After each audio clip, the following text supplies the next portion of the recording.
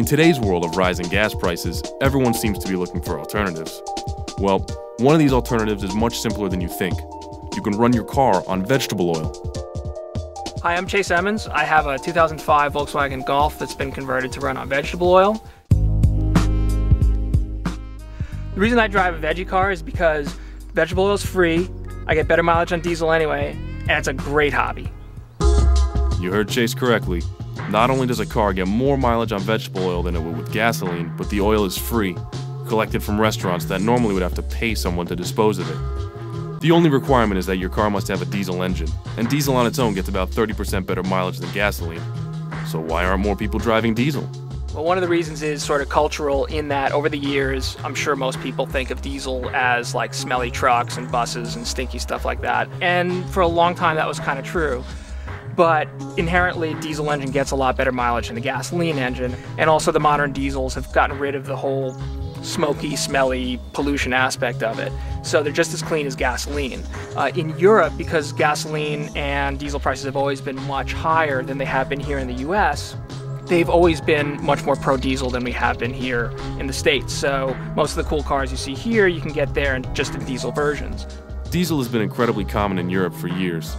Right now, you could even go on the European section of most car manufacturers' websites, such as Audi, and place an order for a diesel car today. This car has gone from London to Edinburgh and back again with a V8 engine on one tank of fuel. You might be asking yourself, how can a modern diesel car run off vegetable oil? Well, as long as you heat it up so that it gets as viscous as regular diesel fuel, it'll run on vegetable oil just fine. Rudolf Diesel actually invented the diesel engine in 1902 or so to run on peanut oil, and things haven't changed much since in the past 100 years. Now, there are a couple of different things. There's biodiesel, and there's regular fossil diesel, and there's waste vegetable oil. Waste vegetable oil is basically waste vegetable oil. You take it out of the fryer and you filter it so that there aren't chunks of meat in it, chunks of, whatever. You filter all that stuff out of it, you pour it in the car, you heat it up, you feed it to the engine, you drive away. Biodiesel is sort of a hybrid of that, in that you take the vegetable oil and you do a bunch of chemical reactions to it so that you end up with something that is a straight replacement for diesel. You don't have to heat it up when you feed it to diesel engine, you can just pour it in your tank and drive away. And of course, regular old diesel at the pump is just regular old diesel at the pump. So what we have here is the vegetable oil that I collect from a restaurant, which they would otherwise have to pay to have hauled off. Basically, they put it back in the containers that they get it in. So this container once had brand new vegetable oil in it. Then they put in the used vegetable oil from the fryer. That's what's in here. What we have to do is filter that so that it's usable in the car, and we have to filter out all the gunk. What we have here is the nastiness that you find at the bottom of one of these before you run it through a filter. All right, so what's it take to turn this into usable fuel for the car? First, I take these when I get back from the restaurant and I pour them into these metal drums here. When I need them, or I need to start the process, I filter from these metal drums through this device over here, which filters it to 1 micron, which means it filters it real good, through this device into one of these white tanks here. So once I actually need fuel for the car, I end up filtering from one of these white tanks through this device one more time into this final drum here, which has a hand-cranked fuel pump, which I use to actually fill the veggie tank in the car. So what we have here is the heated vegetable oil tank. It takes the place of the spare tire. Installed nicely in the spare tire well. It basically holds all the vegetable oil and has a heating coil in it that comes from the engine. So as the engine warms up, it actually warms up vegetable oil as well. Once it hits 190 degrees, I hit the switch and I'm running on vegetable oil.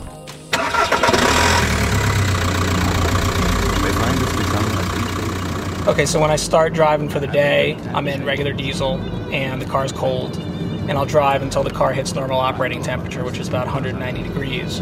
And I know that by looking at just the stock temperature gauge on the dashboard.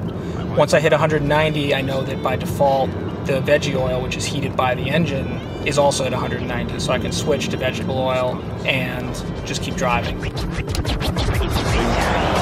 I just have to make sure that when I'm going to shut the car down and I know it's going to cool off, that I purge. And purging means that I switch so that it's feeding normal diesel fuel to the engine and pushing the excess fuel and veggie back to the veggie tank. If you happen to shut down in veggie and the car cools off, you run the risk of the veggie actually solidifying and making for it either a rough start or you won't be able to start the car at all. So you just need to be cognizant of the fact that if you're going to shut down for more than like 20 minutes, half an hour, and the car's going to cool off, you have to purge before you do it. If it's a hot day, you know the car pretty well, you know it's going to stay hot, you're going to run in the store for a few minutes, you can leave it in Veggie and not bother to purge until you're done doing your errands for the day. So how do you actually convert a diesel-powered car to run on vegetable oil? Hi, my name is Daryl Beck, Evergreen Motors, Greenfield, Massachusetts. All right, so if you want to convert a vehicle to run on vegetable oil, it needs to be a diesel engine. And it's real simple. Basically, you have a separate fuel tank and a couple switching valves, and you tie into the factory fuel system.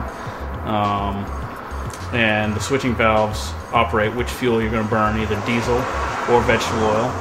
Daryl converts a wide variety of cars, ranging from old Mercedes to brand new Volkswagens.